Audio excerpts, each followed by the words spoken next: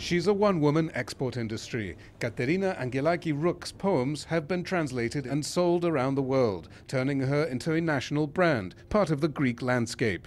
And Greece is so proud of her, this year it awarded her its National Poetry Prize. There's only one problem. She won't be receiving the $7,000 that come with it, because the Culture Ministry is cash-strapped.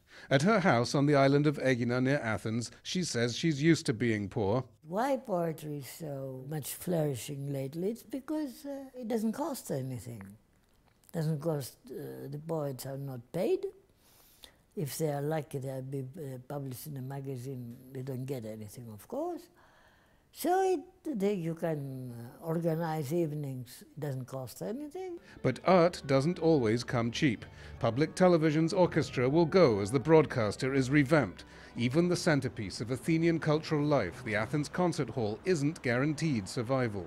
That's because national arts funding has fallen by about $250 million over 3 years.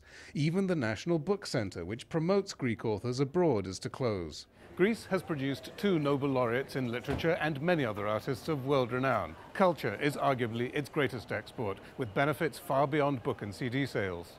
For Greece, culture, ancient and modern, is big business, but you have to invest to collect. Greece spent $175 million on the new Acropolis Museum, now a pilgrimage for millions of people each year. But the new culture minister isn't promising new money.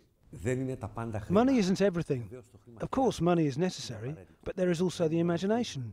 People also do things for the honour and for the joy of doing them. The love of history and culture lies deep within the soul of all Greeks.